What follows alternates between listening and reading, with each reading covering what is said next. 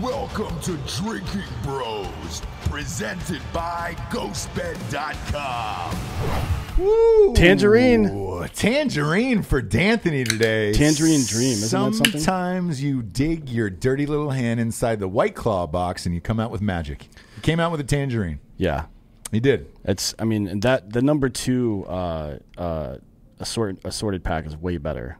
It's like mango, tangerine, watermelon, and lime or lemon. Lemon's better than lime. Yeah, but again, you should be together. Sprite Claws. Yeah, you should be making. Everybody in Drinkin Bros is making Sprite Claws lately. Sprite Claws, and then sometimes we reach our hand into the guest bag and we come up with a fucking awesome guest who has not been on the show before. I don't know how that's possible. Welcome, the Marine Rapper is here. Good to see you, buddy.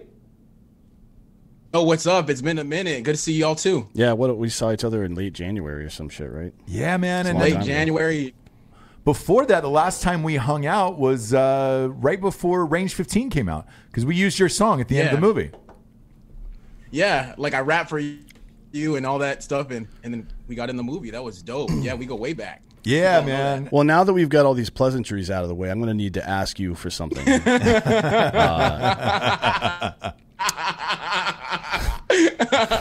I'm gonna have to ask you on behalf of white people to surrender your black card because it's come to my attention that you're not voting for Joe Biden. So according to him, according to Joe Biden, you're not black. Yeah, you're not black anymore. So I don't know I don't know what the downstream effects of that are, but I know now I need that card, so I'm gonna need that.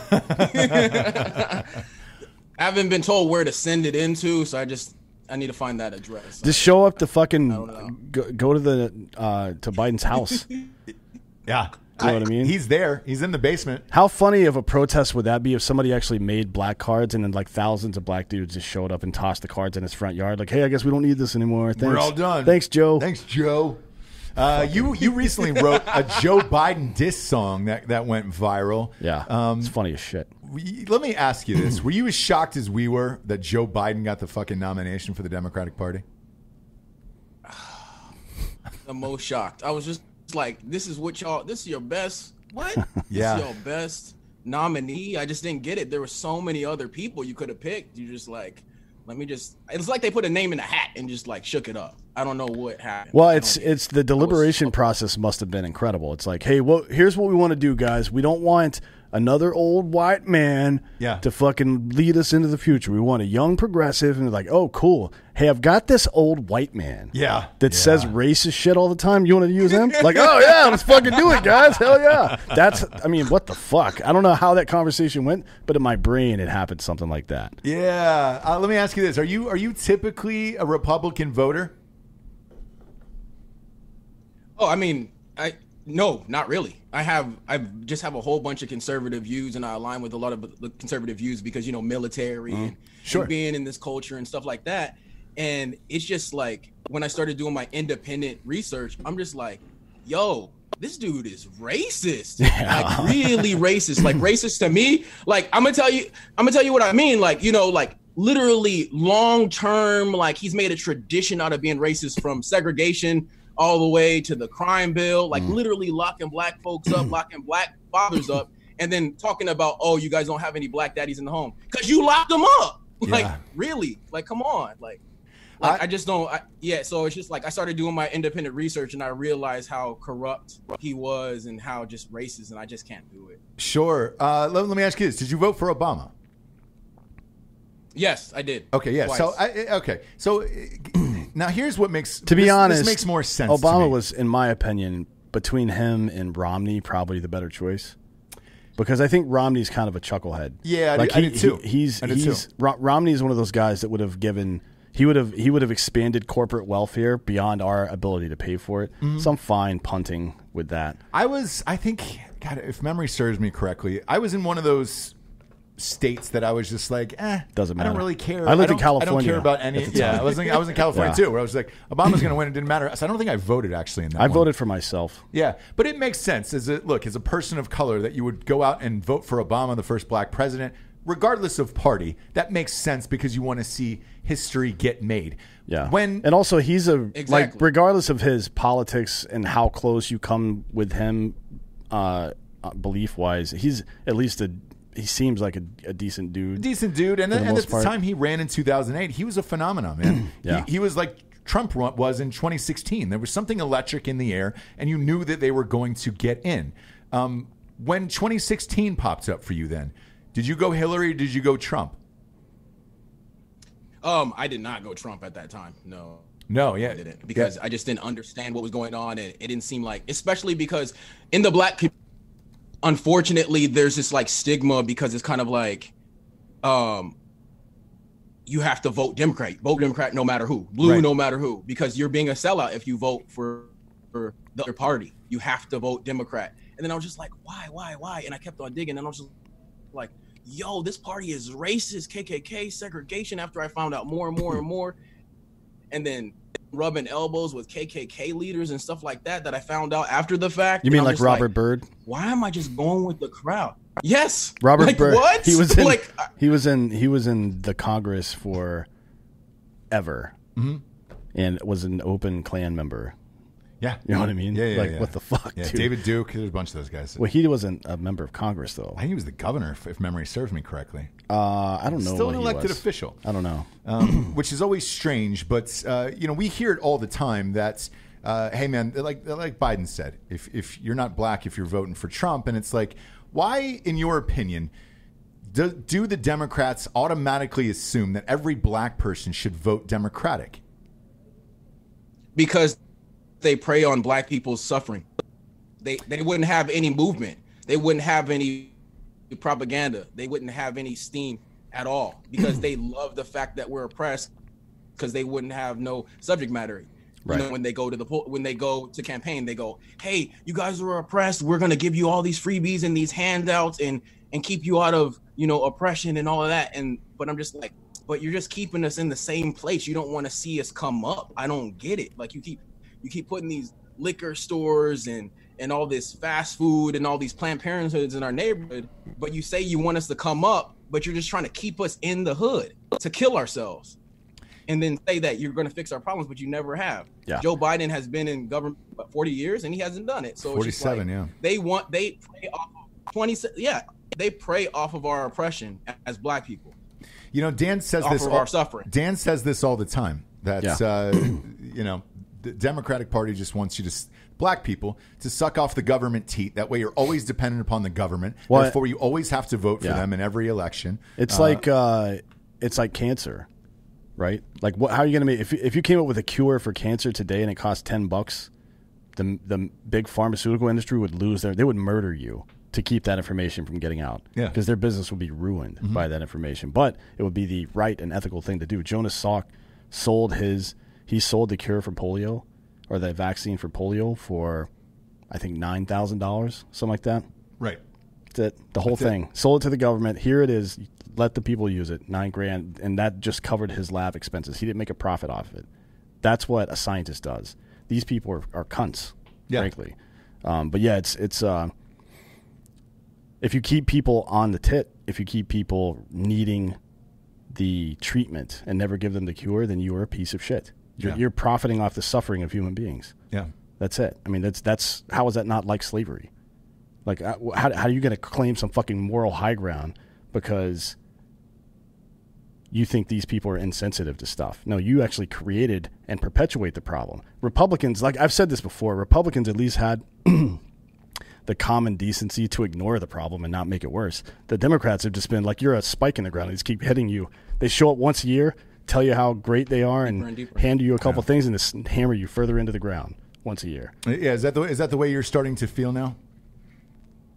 Yeah, I mean, after I done my research, I'm just like, you guys are just trying to keep us neutral, and you keep on telling us to shut up and stuff like that. And I don't want to shut up. I want to do my own research. I want to be independent. I want to grow financially, mentally, all that. And it was right, exactly what you said. It's a mental type of slavery. They want you to think the same as them. And I'm just like, are you serious? Why would you want me to think the same as you? I don't want anybody to think the same as me. I want everybody to be an individual, and I want to grow and come up. Let me give you a little background. So my family was on welfare, Section 8. So growing up. So mom, single mother, right?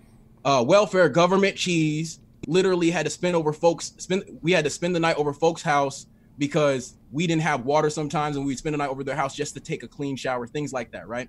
So my mom used the government programs, welfare, Section 8 as a stepping stool. And she was just like, when you turn 18, you will go to the military, you'll get a job, you're going to do something. My son will not be not successful, right? And she has 5 kids.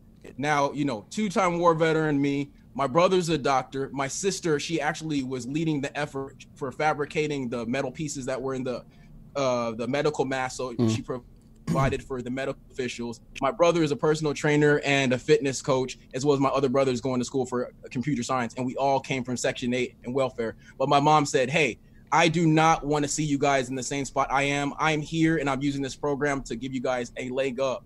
And that's what she did. This is what the programs are set up for. They're set up just so you can get on your feet and then get off of them.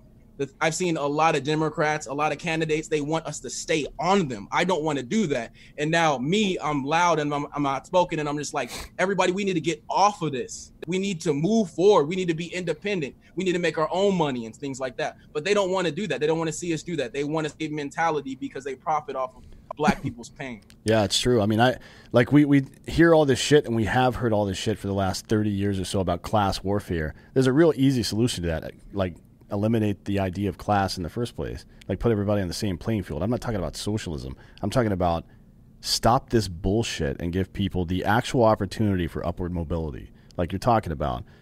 It is very easy to settle into that lifestyle and never get out of it. Like, if you don't believe that, think back. You think you're fucking somehow holier than letting that happen. You think about the last diet you tried and how quickly you fell off of that shit and got back to your old fucking behavior. Right. Being a human being is not always easy. I think life is pretty simple if you follow the right guidelines, but living your life from day to day can be very difficult. And when you don't see a way out, people turn. Like, that's why there's no greater factor associated with crime than poverty ever in human history. I'm not talking about America. I'm talking about all of human history. That's the case. And this is just like all these things stem from the same shit. And it's that community has largely been stolen from and ignored. One of the two things, right? Like, yep. This is why I've been hammering Republicans so much lately. The Democrats aren't even worth talking about. They're just fleecing the Black community. That's all they're doing, pretending to give them stuff, but never actually helping them at all, and running on that as a campaign platform, which is fucking crazy. Yeah, you know what I mean. But Republicans have the solution, in my opinion. Not neocons, but Republicans do. The idea of self-entrepreneurship, going to school, all this stuff. That creating is a business, creating a life for yourself. And they haven't taken advantage of, like, if you want to win elections, you're Republicans right now and you want to win elections, the only reason Democrats can win elections is because of urban centers that they prey on, like what we're talking about right now. Take that fucking tool out of their toolbox. Go to the Black communities and spend the billions of dollars that we've robbed from them, the hundreds of billions that we've robbed from them, creating businesses and careers instead of just jobs and welfare. You do that, in fucking 15 years, you own that fucking vote. Yeah. Into perpetuity at that point. And the Democrat, with their current ideology, could never win again. They would have to change rapidly to ever win another election. And that's 13%. That's 13% of our country. What do your Black friends say to you when you say, hey, man, I'm not voting Democrat, or I don't believe in the same things you do, and blah, blah, blah? I have to imagine there's some backlash. Man. Oh, like ever since the president retweeted me, and I've just been getting all types of interview requests and stuff like that. Man, like literally people have been calling me up, like personal, like cell phone calls, like, hey bro, what's going on? Are you okay? I'm like, yeah, I'm fine. I'm good. I'm just like woke. I don't know what to tell you. Like, I'm just not. I did my independent research. I looked into things. I saw the affiliations that certain people have with certain things. And I have different definitions for things. If I go Black Lives Matter, I don't mean the organization. I don't mean the hashtag. I mean, if I say Black Lives Matter, I mean, I called my mom today. It means I did something for my brother. You feel me? Like, it means I did something for my Black friend. So I'm changing the whole dialogue so they don't know what to do because I add definition to things. And people are like, well, I didn't think about it like that, but you're braver than me because I don't want to stick my neck out there and I don't want other black people to think that I'm a sellout. But ever since that point, like other black people have been calling me all types of names, like all types of racial slurs. I actually had one of the top publications actually do a whole smear article on me, and they used the racial slur coon there, right? And then I did a diss rap to them and they changed their whole article.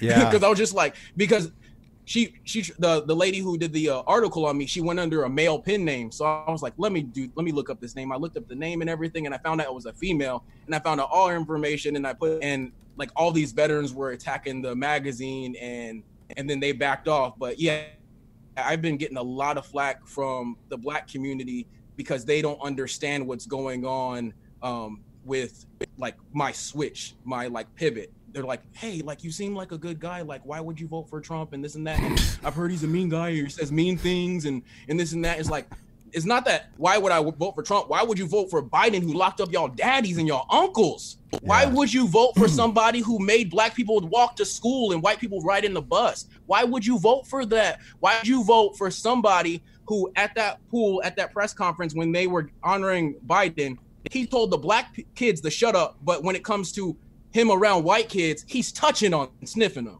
Yeah. Are you serious? Yeah. Are you guys not paying attention? You know, like, I don't get it. So I'm just like, my job is education through entertainment. Yeah, we're pretty much the same. Yeah, I mean, it's a lot of people don't understand two things. One, Biden is the author of the crime bill. He wrote it. Mm-hmm. He didn't sponsor it, but he's the guy that wrote the goddamn thing. Right. And some of the provisions in it, one of them is, and this is debatable, I guess, but the assault weapon ban was in there, and every major study ever done showed that solved no crime at all. It didn't stop shit. And now they're trying to do it again, right? Yeah. So you know that, like, if somebody's trying to do something, they say, well, it's about this.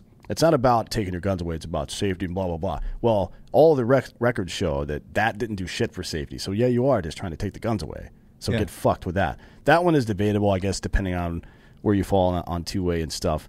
But the bigger part of it is, like, one of the biggest provisions in the bill, maybe not the largest text-wise, but one of the most impactful was that they eliminated the program that allowed people that are incarcerated to use Pell Grants to get higher education while they're in prison so they could actually fucking reform themselves, get an education and a career afterwards. Instead, no. Like, what are your options when you get out and you have fucking jail time? They're not very good. So what is the purpose of jail exactly? To punish people? I mean, what the fuck? Like, are we actually trying to integrate people back into society? Or if otherwise, let's just ship them off to Australia, make a new Australia. Yeah, make a new country. Yeah. Like, what's the fucking point of taking people, putting them in this fucking animal farm, as we like to call it, and just let them get worse and worse and worse over the years, not letting them get educated now, then they just come out with no options. What the fuck do you think they're going to do? Yeah. Jesus Christ, man. What was they're going to wild out like any other human. And then you wonder why there's a lot of crime and things like that, because they have no other option. They can't get a job, so they have to do illegal stuff that keeps them in the system. People don't understand that because of the social construct of race and everything that's going on. Now they get stuck in a loophole that they, and then then Democrats goes, hey, listen, I know your people are stuck in a hole. Oh, because you put us there. Yeah. No. Man, I mean, it's insane to me that I guess it's not really insane because ideas like that become so pervasive. Like, I grew up in a black neighborhood for a while when I was a kid, for a good while. All my friends are black. So I understand a lot of black people are super scared of dogs. You either own pit bulls or you're super scared of dogs. It's one of the two. And it has to do with their dads and grandfathers getting chased by police who had, like, not when they were committing crimes, when they were protesting in the streets of Chicago, having fucking German Shepherds attack them and fucking fire hoses blasting on them. So they tell their kids, like, hey, we don't fuck with dogs. They'll fuck you up, right? Those kind of ideas become super pervasive through a community. Fear of the police becomes very pervasive after years and years of abuse. It just happens like that. So when someone gets shot unarmed by cops and it's a black guy, of course their first reaction is going to be that. Why would it not be? Right. Like, it has to be that. That's just the way your fucking brain works. Now, it takes a better type of person to step away from that situation and see it for what it is sometimes, because sometimes it's bad, sometimes it's just bad luck or bad acting or whatever you want to call it. But it takes something more to do that. But you can't expect that of the average person. This is not how people think. Like, we all have dumb beliefs that came from our parents. And maybe we're aware of them now. We try to shed that stuff to some degree, but we still believe some stupid shit. Everybody does. Oh, yeah. Absolutely. Let me ask you this. What was it like to wake up and see that the president had retweeted your video? That's got to be surreal. Bro, I don't even, I'm still processing it. Like, still. Like, it still hasn't hit me, like, to be honest. Everybody else is hyped for me, and I'm just like, I've been doing this for years. It just happened that he shared it. You know, I've done a lot of little raps here and there, and I've done stuff for Jared and other Drinkin Bros and stuff like that. And then, you know, performances and stuff, and then it finally hit. So it's just, yeah, no words at all. Yeah, man, because you've been at this for a very, very long time, man. And look, we've always been a fan. We reached out and said, hey, we're doing this all-veteran movie. It would be awesome to have your song at the end of the movie. You were gracious enough to do it. And I'm amped. I was amped to see that the president had retweeted you, and you're getting some of the recognition that you deserve. What made you get into rap in the first place? Were you rapping while you were in the Marine Corps? I started rapping actually a little bit before the Marine Corps. There was a big like freestyle battle rap insurgents, you know, with NM and all the Notorious B.I.G. and all that stuff out. I learned about hip hop late. I actually grew up off of rock music because I grew up in California. So I listened to like Nirvana, Alice in Chains, Perfect Circle, things like that. I would listen to that. And then when I was 18, one of my mom's friends came over and she said, hey, you're out here skateboarding and listening to rock music. Hey, do you listen to any rap? And I was like, no. She's like, but you're black. And I'm like, what? I was like, what does that have anything to do with it? She's like, here's a CD of Notorious B.I.G. Listen to that. And then that changed my whole life.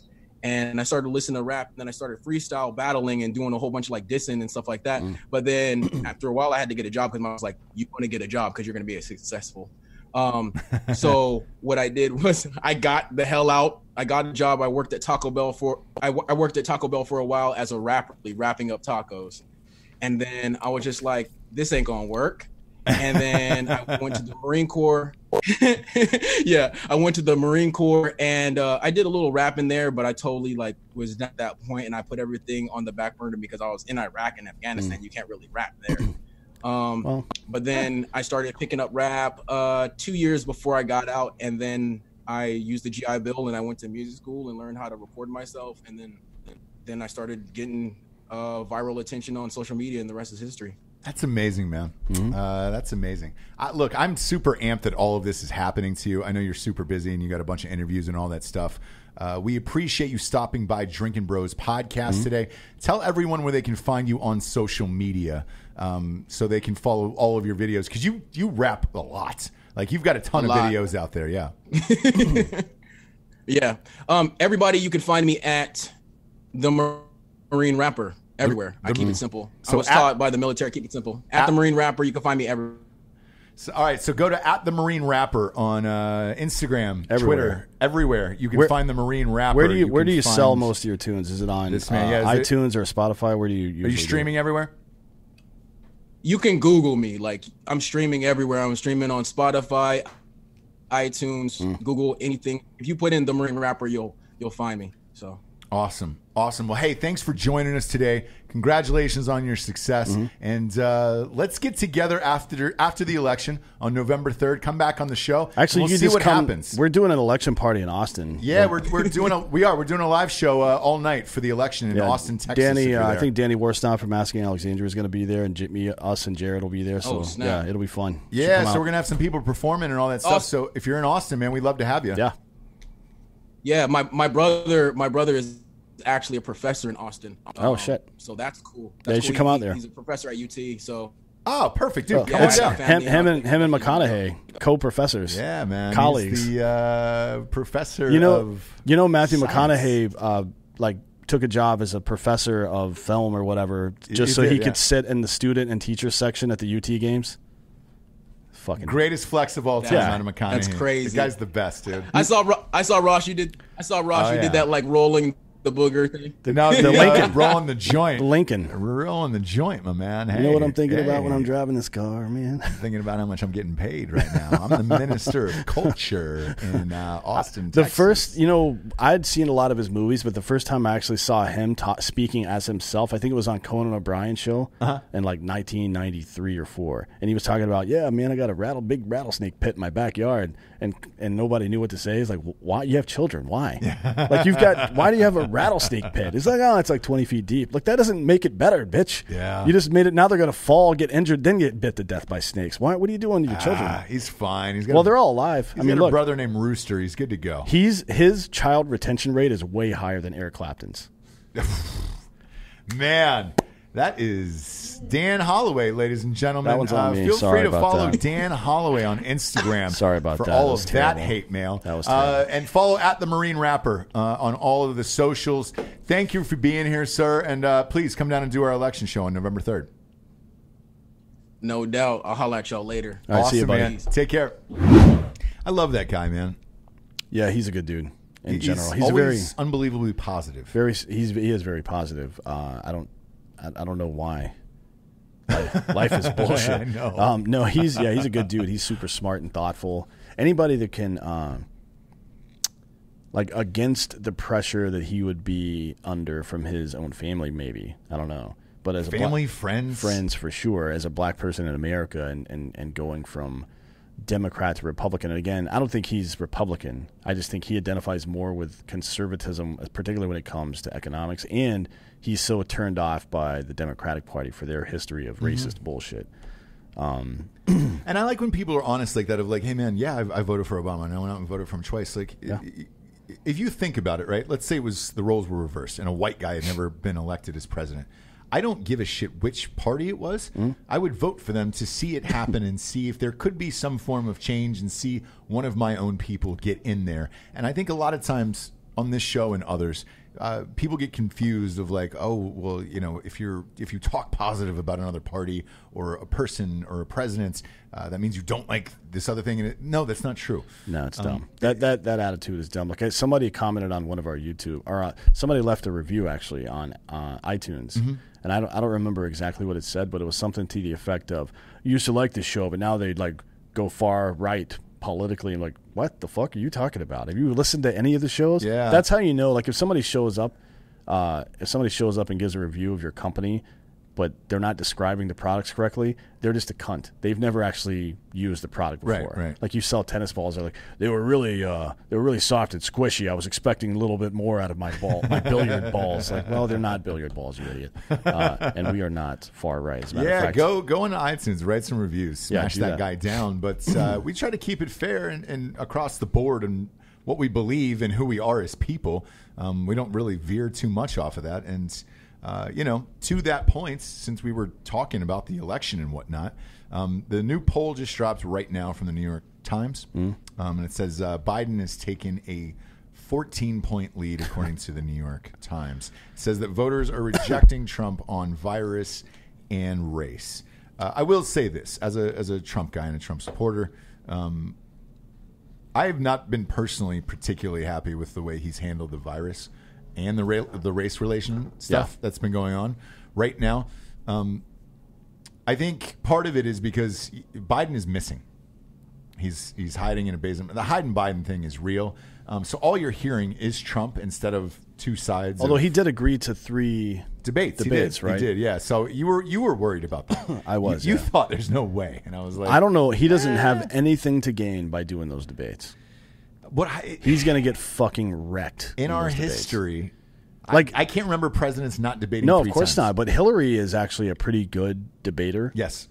And he fucking lit her ass on fire. And it didn't matter if what he was saying was even true or not. Just fucking. If you're quick and relentless enough, you can win a debate even if you're on the wrong side. It's just about Joe Biden has a couple good sound bites. Yep. Joe Biden has no chance at all. He's gonna like do that over and over and over again, right? Or say things that aren't like going on. Like, this has been a tough Senate run. Like, sir, you're running for president. Like, president run. Yeah. Running for it. Yep. I'm running for it. Joe Biden is running for it. I am. And that's how that conversation would go, and everybody like, oh, shit. Because a lot of people asked, I said, well, look, Joe Biden did pretty well in the debates during the primaries. Only the last one, really. Right, but he was able to hold it together, and I will say this. When you have 12 candidates on a stage, it's way different. It's way different than one-on-one for two and a half hours. He probably spoke for a total of 10 to 15 minutes, maybe something like that. So it's like that versus an hour and a half long where you're speaking for 40 minutes. Mm-hmm. That's a lot more time. Plus, you're going back and forth with individuals at that point. There's no fucking crowd to hide in. It's just two dudes on stage. I know, in front of the world. Everybody's amped for these to start. I believe the first one is in August. I think so we're coming up on it. I keep saying this over and over. I know it'll never happen, but I just want to see WrestleMania.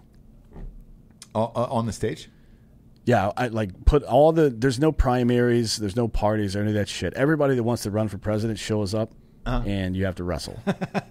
And whoever wins becomes a president. Well, according to Ted Cruz, Jim Jordan would win then, Wasn't he a wrestler for Iowa or I don't know, but somebody wants to wrestle Ted Cruz now, I think. Yeah. Who is it? Shit. Was it a rapper or something? It's Ron Perlman, I think. Hellboy. Oh, Ron Perlman. Yeah, Hellboy, that's right. Yeah, he's a decent sized dude, but he's in real life, he's a really big fucking dude. Yeah, he's a big guy. It would shock you if you met him in real life. You'd be like, oh shit. Yeah, what's Ron he Perlman's a big he's guy. 6'2", boxy. He's got big shoulders. Yeah, he's about 2 inches taller than me, and probably another 6'6"? 25. I would say 6'5". Yeah, man, somewhere in there. He's a big dude, real big dude. But he's a pussy though. Who fucking knows? I think he lived that character on Sons of Anarchy and made it his own now. Is that's what people expect out of you? Yeah, but you can't happens a lot. You can put on the clothes, man, but that doesn't make you actually tough. No.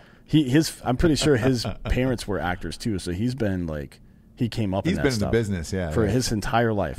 He's never been in a real fight in his life. Yeah, but what happens is when you play such a cool role like that, and everybody loves you for it, and it's like, all right, cool, man. It's funner to be this person in real life than I actually am, and that's what happens a lot of it. Like Johnny Depp. Johnny Depp was never wearing scarves and fucking mascara and crazy shit. Does anybody like him though? Yeah. I think some people feel kind of sad for him now after we found out how crazy Amber Heard or Heard or how you say her name is. She just got a fucking... She is nuts. She's nuts, but she just got a huge campaign. She's like the... whatever that makeup is, the glamorized or the hair thing. She's the girl for it in the commercial, so... That's a big gig. It is for somebody that's about to get fucking sued. She's already getting sued. Yeah. She's already going through it. No one's suing our sponsors though, D'Anthony. Well, first and foremost, ghostbed.com/Drinkin Bros. No AIDS or coronavirus on any of their beds. Any of the mattresses. Yeah. They ship it to you in a box. It is AIDS and coronavirus free. Go to ghostbed.com/Drinkin Bros today, where everything is 25% off. Mattresses, sheets, pillows, adjustable bases. You name it. It's 25% off. If you order a mattress right now, you get 2 free pillows with it. No one is doing that except for ghostbed.com/Drinkin Bros. And as always, they get a 36-month pay-as-you-go program. No interest for 3 years. Knocks that shit down to like $25. So you can load up and live it out cheaply. That's the cost of like 2 apps, dude. If you got like HBO and fucking Netflix. Or you can sleep in a nice mattress. Your call. Or you can do all of them. You can fuck. And just make a little baby while you watch Netflix. Again, if you can prove to me that you conceived on a ghost bed and then had a child, I need the child to go to full term. So don't just get pregnant and get an abortion. Although that would be kind of funny, to be honest to me. I know I'm fucked in the head. But anyways, if you could prove that you conceived your child on a ghost bed, I will fucking buy you a ghost bed. Yes. Just send the video into @Dan_Hollaway on Instagram. Yep. He will review it. I need to see the cream pie. And I will have to be honest, because how else would you really know? You're not going to. Because I've watched enough porn to know that people fake, those porn videos where it's like a series of different videos. He starts with, first mom touches his dick, then stepmom fucking jacks him off, then she sucks his dick, and then he fucks him. That'll happen within the course of 2 hours. That whole thing was shot. He didn't come 4 times in a day. I get that you're faking it, right? Sure. If you try to fake me on this, I will hunt you down and do unspeakable things to you, okay? Yep. And that baby also belongs to me. Yep. So when you send in your video that you made on the ghost bed, just remember, Dan will go through it for hours and hours on end, and then I will second it and let you know that it's fair and true, and then Ghost Bed will give you a free bed. And again, if it's not, was conceived on you try to trick me, I swear to God. Yeah. Muerte. That's Spanish for death. Ghostbed.com/Drinkin Bros. Next up, D'Anthony, we got... Ooh. Wait, when is this going live? Ooh. Tuesday, yeah. It's going live on Tuesday. Let's see. We got Liquid IV. Oh, yeah. Let's do Liquid IV. Boom. We're drinking it today. I've been drinking the fucking gallons worth. It's so hot out, dude. I feel dehydrated. You're not drinking enough White Claw, probably. Probably not. But I'm definitely drinking enough liquidiv.com to hydrate myself. It's a packet, man. Yeah, they come in these fucking things right here. They sent us a bunch, but I literally... I've crushed all of them. Like 2 days ago, I just bought like $150, like 3 or 4 months worth. I used my own promo code on there, though. Yeah, fuck yeah, I did. Look, here it is. It's a little pouch. Boom. You pour it in water. You're good to go. This rehydrates you 3 times faster. So you could drink one of these 12-ounce bottles of water, or you could put some Liquid IV in it. It's the same as getting 3. And everybody who's had this now since they've been a sponsor is like, holy shit, dude. Fucking, I feel so much better. I can't believe it. And I was like, man, here's how I found it. Because I reached out to them and I was like, dude, I want to be a sponsor. I drink this fucking shit every day. It was at Nick's house. We've partied with Nick down in Florida. I think Florida State game. Yep. He has it. So like he goes, dude, if you're going hard one night, pop one of these the next morning and it'll get rid of a hangover. And I was like, all right, cool. Boom, popped in the Liquid IV and I was like, holy shit, I feel great. Ever since then, I've been drinking these goddamn things every day. So I feel great. Go to liquidiv.com. Use the promo code Drinkin Bros. And that is going to get you 25% off. And you're going to get the same boxes that you see in Whole Foods and Target and all that other shit. And they'll just ship it right to your house. You can get bigger boxes. You can get the goddamn pouches that have like hundreds of them in there. Yeah. It's great. So you just put one stick in a 16-ounce thing of water and you're good to go, man. It's got more vitamin C and orange, and it's and as much potassium as a banana in this shit. It'll hydrate you real fucking quick, man. And these guys have been donating about, I think, 2.3 million servings to the COVID response and all that shit. So they're just great people in general. I know Drinkin Broettes had the president on. We love liquidiv.com. Promo code Drinkin Bros gets you 25% off. Last but not least, D'Anthony. You want to go honey? Yeah, let's go. I've been using it. It's an interesting name for a company. I don't know why they named it that because I haven't really looked into it, to be honest. I first saw it on Call Her Daddy. Yeah, on their logo. So let's get into what they are. Yeah. So it's basically a browser extension. So it runs in the background on your Internet Explorer, Chrome, or Edge, or whatever the fuck you have, Safari, whatever you're using. Yeah. And anytime you go to a site that's registered with Honey, which is like hundreds of thousands of sites, it automatically finds the deals for that site. And when you go to your cart, like it applies, it makes sure that you actually use the fucking coupon. There will be a little fucking thing at checkout, because I've used it a bunch now. There's a thing at checkout and it says apply coupons, and it'll show you the coupons that's available. And you just hit apply, and it fucking saves you money every single time. This is the best invention of all time because I am a serial online shopper. Yes. How did no one come up with this is what I don't understand. I don't know, man. I honestly don't know. I've heard of people talking about some kind of aggregator for coupons that integrated with stuff before, but nobody's ever been able to develop it correctly, but they finally fucking did it. This thing, they have, there's 30,000 stores, including like Walmart, Forever 21, like if you're shopping for your girlfriend or wife or some shit. Yeah. Lululemon, again, if you're shopping for your wife or yourself. This is Lululemon, actually. This shirt is. Is it really? They have the most comfortable shit of all time. I'm a big fan of them. They're not a sponsor, but they should be. Yeah. Newegg, if you're buying computer parts and shit like that, there's just like it's not like any kind of genre. It's not just clothes. It's not just food. It's not just tech. It's everything. 30,000 different websites, and it's the biggest websites on the planet. Yep. That they're using here. I just bought some shit from, I think it was Optics Planet. I bought some stuff for one of my guns, and coupon pops up. Click. Boom. Put it in there. Promo code. Dude, again, I don't know how anybody hasn't done this yet. They've got over 17 million members and $2 billion in savings right now. Yeah. All it is, man, it's literally... It's like a background app. It sucks up all the promo codes for all your favorite websites. It costs you $0. $0. Costs you $0. It's literally free. It takes about 5 seconds to install.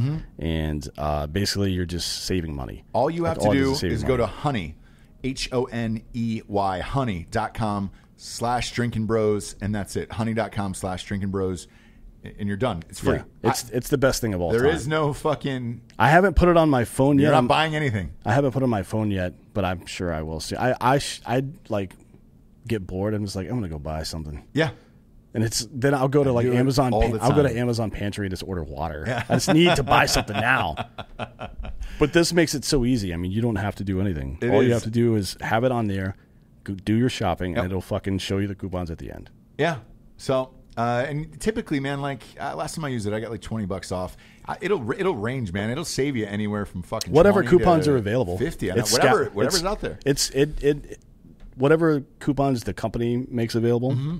And then it scours the internet to find all the other ones, too. It's fucking great, dude. Go to honey.com/Drinkin Bros today. And again, this is just a fucking free service, man. Yeah. I'm not even selling you any goddamn thing here. D'Anthony, the world is getting weirder and weirder and weirder by the hour and day. Yeah. All of this shit. Politics is going to get ramped up. We talked about the NFL last week and sports possibly getting canceled this fall. Mm-hmm. All this shit is just going to keep getting jammed into our faces over and over and over again. There is one positive story, and I'd like to get this kid on the show. He's from North Carolina. The kid that's running for Congress? Yeah, dude. Yeah. Madison Cawthorn is his name. He's a veteran. He's running for the GOP House primary here in North Carolina. He is a 24-year-old real estate investment. He's a veteran, and he's paralyzed.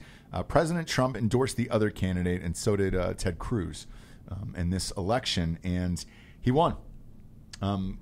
Were people afraid to go out and vote because of the coronavirus and shit like that?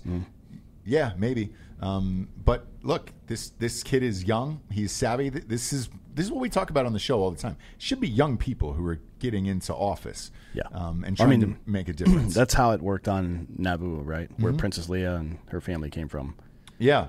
Like you were a queen and a senator when you were young, and then you get the fuck out of the way. Yeah. So he called for a runoff after he finished second place in a 12-candidate primary in early March. Because they failed to get more than 30% of the vote.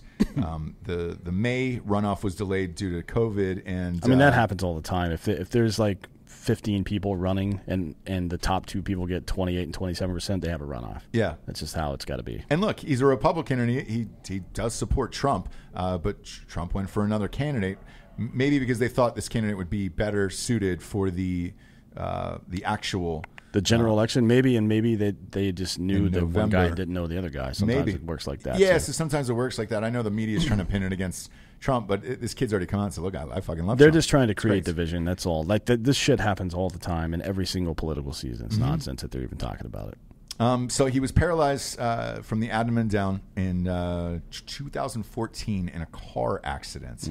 He's got a great story. He's now a real estate entrepreneur, and this was really fucking cool to see.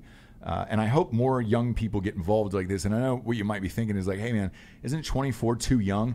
It is. 25 is the age that you have to be. However, when this happens, he turns 25 in August. Yeah. So by the time the general election happens in November, he will be 25 years old. And when people are that passionate to get into something and get in on their exact age about it, I'm all for it because, shit, man, I can't remember anybody else running this young. That's young. I mean, right? A lot of people talked about AOC being young. She was 28 when she got in. And it looks like she won her. I mean, we'll know for sure when this airs, but we're recording this in advance. Looks like she won her primary, so she's going to win that seat again. Oh, really? Gotcha. 2 more years of that bullshit. Look, it's to be expected. When you get that famous, your district is on the map and all that other shit. I think I called that. I was like, she'll be there for a while until she moves on to higher shit, which I'm sure she's going to in 2024. But I'd like to get this kid on the show. So if anybody knows Madison Cawthorn, reach out to him and tell him the Drinkin Bros would love to have him. We have 9.2 million listeners. We'd love to get your story out there, man, and help you win. Here, I think that would be awesome. So there is some positive stories, but then there's just a fucking shit ton of negative here that are coming out, and I don't know what's right or what's wrong here. Fucking De Blasio, like, how do these guys stay in office? It costs a lot of money. Some places don't even have a provision for recalls, right? Right. In some places, it takes forever. Like I was around for the Scott Walker recall in 2012 in Wisconsin, and it was a shit show. Millions and millions of dollars were spent, both by the government and by private organizations. It's a shit show to do that. And what did it accomplish? Well, nothing, because Walker won. Yeah. It's funny the way it all worked out, because everybody had this. There was this real progressive momentum to it, and then they brought in what's his name, Tom something, the mayor of Milwaukee, who had already run for governor like twice and lost every single time. Mm-hmm. Tom Barrett, that's his name. Yeah. So they were like, yeah, we fucking progressive movement, fucking intersectional and blah, blah, blah.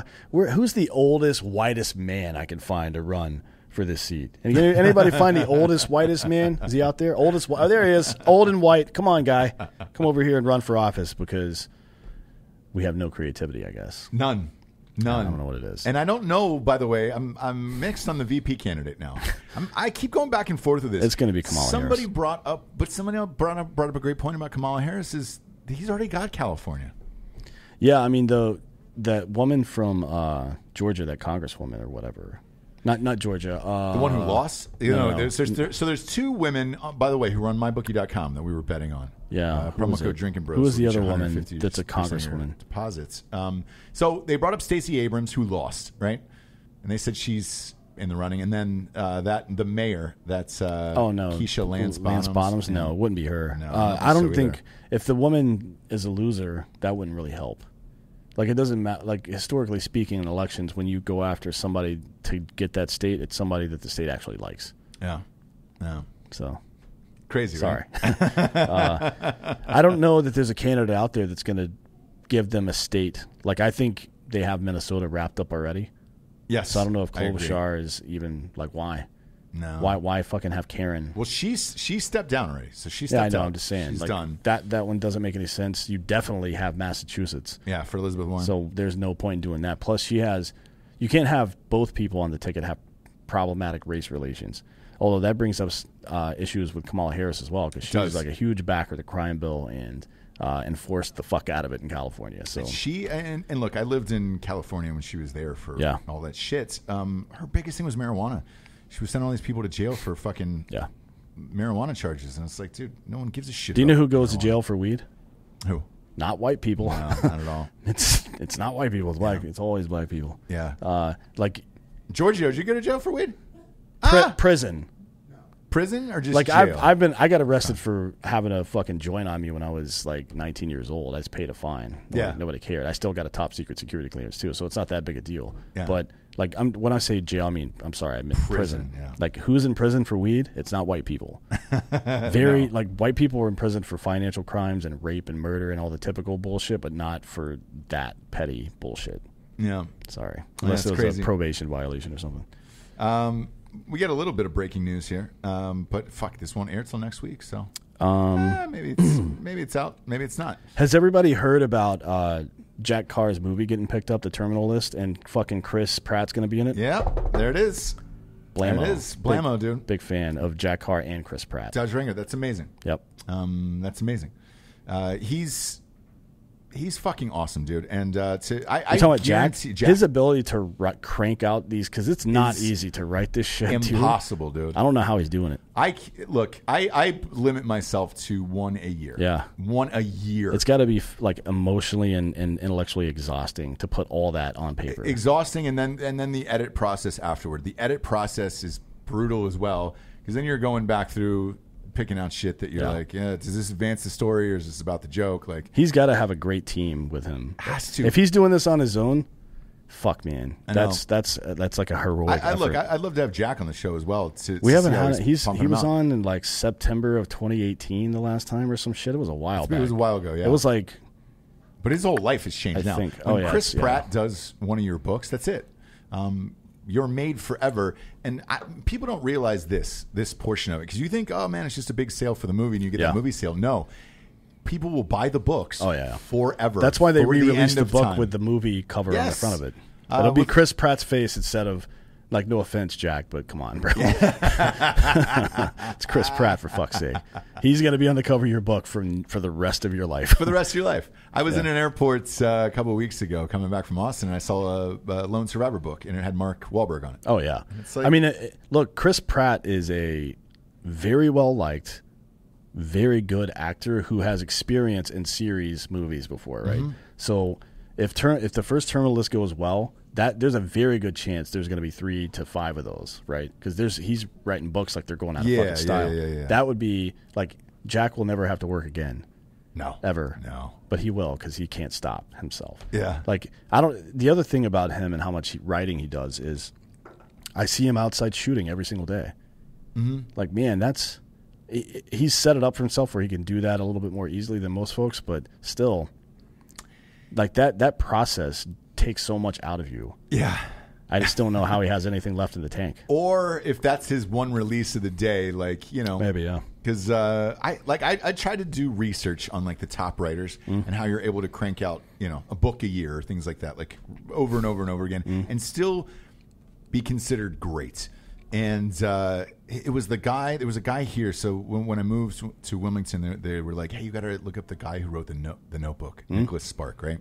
And I looked at his fucking bio and all the shit that he does, and like he hangs himself upside down from like sleeps occasionally from like upside down. What, like a fucking bat? Yes.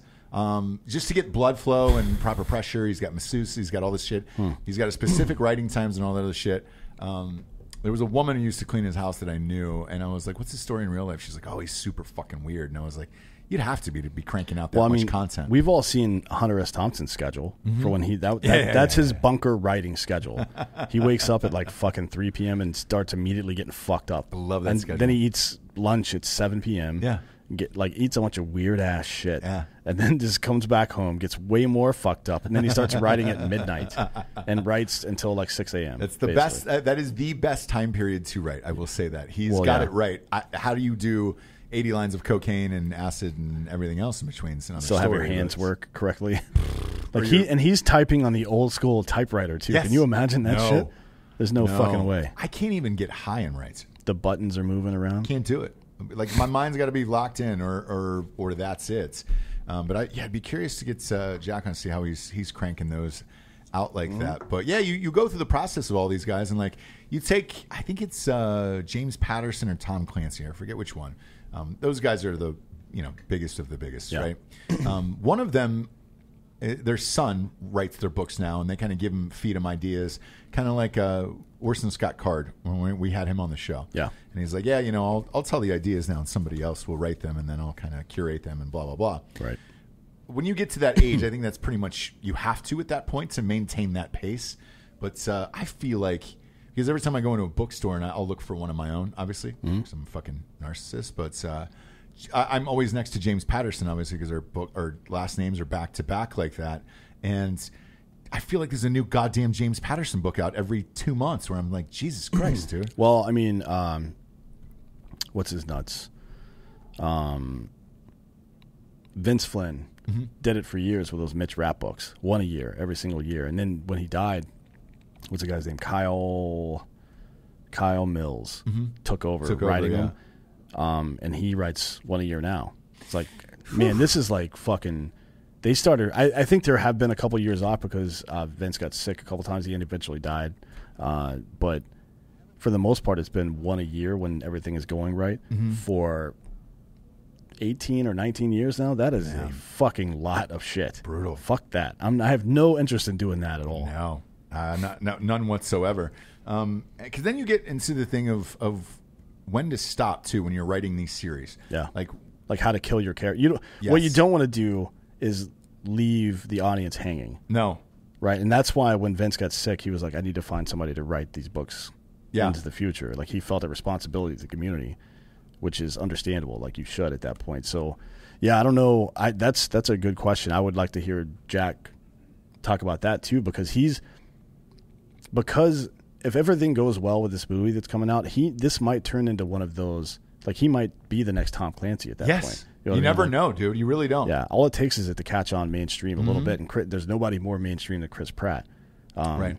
So I mean, this could be huge for him and all of his future shit too. So it'll be interesting to see how that shakes out. I think it's important as a writer to decide way in advance, otherwise you get stuck. So like after the St. James series, after the first one took off, and I knew it was going to be multiple, I sat down and was like, all right, I mapped it out and I put a final date on it, and the total was 5 books on that.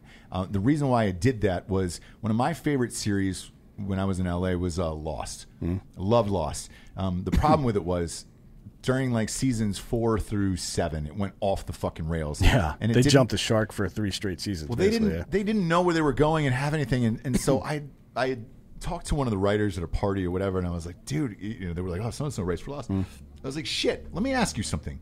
What the fuck happened there with it? And he was like, I goes, well, I can tell you what happened. He goes, when things get successful, they will want more and more and more and more out of you until the end of time, until they can bleed you dry. And he goes, the problem with it is, in a TV series in particular, is if everything is great, he goes, dude, you're on for years. And he goes, but sometimes you only consider that story to go for like 3 years. Yeah. And he goes, now you're into 8 years.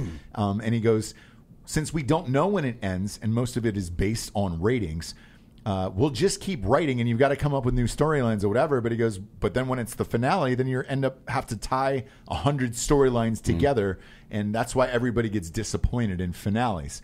So with Lost, they had to go in finally into the network and say, hey man, we need a finale to this. We need 2 more seasons and then wrap it up. And even then, that ending sucked to me. And I was pissed off about it. I've never watched a single episode of Lost. It's really good. The first 2 seasons are really good. I'm not watching something. One of my favorite purgatory, man. It's just it's what you thought it was from like episode 3. God damn it. This show called John Doe, and it had what's the dude's name from Prison Break? Not the skinny gay dude, but the beefy guy. I don't know his name. Oh yeah, Dominic Purcell. Yeah, that's it. Dominic Purcell. Yeah. So he plays a guy that's been experimented on by the government or whatever the fuck, but you don't really find it out until later. I wouldn't say this except for it's like 15 years old, and they only did 1 season. It didn't get picked up for a new season, but I thought it was great. But it's just like Arrested Development.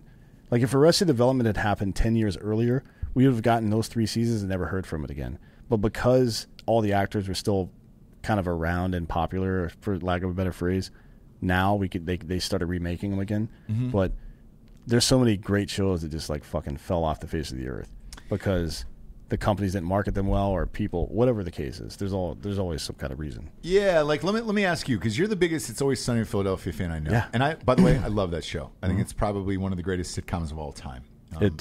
Gigantic fan. It has never not been good to me. I don't know about you. Because they're in season 15, 16 now? The next season will be 15. Whew. It's the longest running live action sitcom of all time. With those guys, I would be really curious to be like, hey man, don't you just kind of want to end it on the highest? I mean, you've been great for 15 years. Like, when do those guys pull the plug? I don't know, man. Everybody's gone off to do their own individual projects. So Charlie Day has been in a number of movies. Rob, by the way, I watched Rob McElhaney's new series on. Yeah, it's great. It's funny as shit on Apple. The Mystic, is it Mystic Quest? Mythic Quest. Yeah, he's like a video game producer. Yeah, or whatever the fuck. It's funny as shit. I think he's great. I think the show is okay. It needs more. They need more character development in season 2 for sure. They need more. They need better character actors, I think. Yeah. But the show itself, where they are right now, is really good. I think they need to bring in like somebody like Kumail Nanjiani, who's like a little off the beat, a little quirky, weird. Yeah. Funny, like a guy like that's funny like that. Because he's got the dickhead, the aloof, arrogant dickhead thing down, but you need that quirky, weird guy too. But anyways, that show was good. The Mick, I thought was really funny. I don't think he got picked up for a third season. He got canceled. The first 2 seasons, I thought they were good. And obviously, Glenn Howerton has AP biology or whatever the fuck the name of that show is. It's really good. It's him and Patton Oswalt. It's funny as shit. Yeah. It's good. So they've all gone off and done their own thing, and every one of those things were successful to some degree. I always go back to It's Always Sunny, which for me, where it's just like, it's all of them together. Yeah. So it's like they've all kind of quenched that thirst to do their own shit, and they're continuing to do that a little bit. I think they're going to keep doing that show until Danny DeVito dies. Probably. I would like to see it. I think they're going to keep doing it until DeVito dies. I know they're all friends in real life, by the way. Rob and Caitlin are married. No, I mean all of them. So I went to a movie one night in L.A. and the entire cast of them walked. It was Danny DeVito. All 4 leads walked in together, and I was like, "Oh shit, they're really friends good. In real life." They're good friends with Rickety Cricket too. He's the producer of the show. He is, yeah, and he's in the new series. Yeah, he wasn't supposed to be that big of a character on It's Always Sunny, but that Rickety Cricket character is so goddamn funny. Oh, it's great. He's on the Mythic Quest show. Yeah. He's like their executive producer or some shit. Yeah, they've all had individual success at this point, so I don't know what the impetus would be to cancel it and walk away. I don't either. Like it's free money at this point. Yeah, and with Rob doing 2 shows and writing both shows, that's a bitch, man. I don't know how he's doing it, to be honest with you. I don't know how he's doing it. What else is he going to do? I don't know how we got off on this rant, but it was fun. Yeah. Now it's time to get to the Drinkin Bro of the week. This one was submitted by Hunter Shaw from Ohio, who's been a Drinkin Bro since mid-2017. He's nominating his father, Philip Shaw. He says, my father served in Iraq twice, Bosnia, Kosovo, etc. He enlisted in the Army at age 18. 11B was his MOS. Infantry. Got jobs from the infantry. Later on, he ran a prison. And I just want to give him Drinkin Bro of the week. Like a real prison or just like his own at home? Doesn't say it. Runs out after that. Is he that guy in Columbus that had those? It runs out up to that. No, it's like there's that's a fucking lot of stuff going on there. A lot. But here's the beauty of this is when these come in, sometimes, look, we read them live on air, so we don't know. But sometimes like there's misspellings or people get distracted and they just run off. Like this ended in a mid sentence after later on he ran a prison. And it was like, there is something else there, but I don't know what it is because there's no period at the end of it. You don't need one. He's running a prison. It's obviously a men's prison because there's no periods. Nailed it. Yeah. Boom. That'd be fun to run a woman's prison. No. Yeah. No. Oh, yeah. No. I can't imagine the weird shit that goes on there. This Orange is the New Black thing, that's not how real prison is. Time to see the warden. Time to see the warden. Talk about your sentence. We could drop off a couple of years if you're willing to, see the warden. See, I don't understand why the warden is from, like, the South in 1930. I don't either. I think it's Shawshank. I think I got caught up in Shawshank on that one. Well, that was in the 30s, wasn't it? Yeah. Yeah, so. And it was a prison in Ohio. There you go. Maybe the dad runs the Shawshank prison. Wouldn't that be a fucking nice house? Is that a real place? Yeah. Real prison in Ohio. It's in Mansfield, Ohio. So is that story real? No, story's not real. Stephen King wrote that.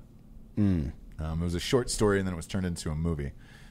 Stephen King's he's another one, man. That guy's a fucking genius. How does he crank out that many? I don't know. He's a weird guy. He's a really weird guy. Yeah, creepy and pale in real life. I feel like if you walked into his house, it's probably like doll heads everywhere. It has to be. Yeah. Has to be. Even in the freezer. It's like, well, I was saving these. Why he never gets mentioned as one of the greatest authors of all time, I have no idea. Because, dude, look at all the shit he's created. Holy fuck. Like all the films that come out of that. Guy's one of the most prolific authors of all time. He should definitely be mentioned in the greatest. Dan, weird show, man. Yeah. We keep doing them every day. Everybody keeps asking if we're going to stop. Not really. I don't really feel like it. Stop doing what? Shows every day. Because we started doing this once the pandemic started. What else am I going to do? Seems like the pandemic is setting back in, so might as well stay with you every day, Monday through Saturday. You know, the only day we're taking off is Sunday because Dan goes to church then. So. Holy shit. 83 movies from Stephen King books. Yeah, dude. Yeah. That can't be true. It is true. You go back to The Shining. It Chapter 2, and then the new It, The Shining, Shawshank Redemption, The Mist, Stand By Me, Misery. TV movies. I mean, you name it, dude. The guy has done fucking a gajillion of them, man. There's 83? Yes. Carrie, Cujo, The Dead Zone, Christine. God damn, dude. Yeah. One of the most prolific authors. Children of the Corn, sure. Firestarter. Yeah. Maximum Overdrive. The Running Man, Pet Sematary. Holy shit. Yeah. How much money is he worth? I can't. Let's rob this dude. I honestly can't even dream up a total. Apt Pupil. That's a good fucking movie. You ever seen that? I have, man. It was a teen movie. I haven't seen it in a long time. It's late 90s. Bryan Singer did that one, so he He was doing a little touching. Yeah, he was. Doing a little touching over there. A little bit of touching. That's what Bryan Singer does. Jared was at his house. Uncle Touchy's puzzle basement. That's a Patton Oswalt quote. Jared, by the way, didn't get touched at Bryan Singer's house. Well, what does that tell you about yourself? It tells me, that he's not young, slim, and smooth, because that's how Bryan Singer likes it. Yeah. He's a weird guy. Fun show, kids. Rate us on iTunes. Give us a 5-star and a quick review. It helps scoot us on up the charts. But we're here with you Monday through Saturday. Savage Saturdays on Saturday. All of our shows from the media company are available on Drinkin Bros podcast on YouTube. Subscribe to the YouTube channel. For D'Anthony Hollaway, I'm Ross Patterson. This is the Drinkin Bros. Good night, everyone.